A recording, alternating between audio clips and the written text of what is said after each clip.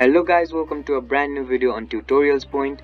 In today's video, I'm going to teach you some easy steps on how you can log in to the Schwab Bank. Before we start the video, don't forget to like, share and subscribe to the channel for more such useful tutorials. Without further ado, let's move on to the video. First of all, make sure that you're connected to the internet. Once you've made sure that you're connected to the internet, open up a web browser.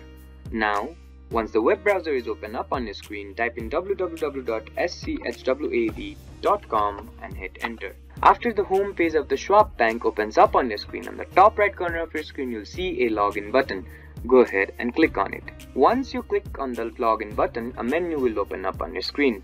On that menu, click on the first option, which is the schwab.com option. After you click on that option, you'll be further guided to another page where you will have to fill in some credentials. You will have to fill in your login ID here, your password here, tick one of the options here and then click on the login buttons. Once you click on the login button, you'll be automatically signed in to the Schwab Bank. I hope this video helped you to log into the Schwab Bank.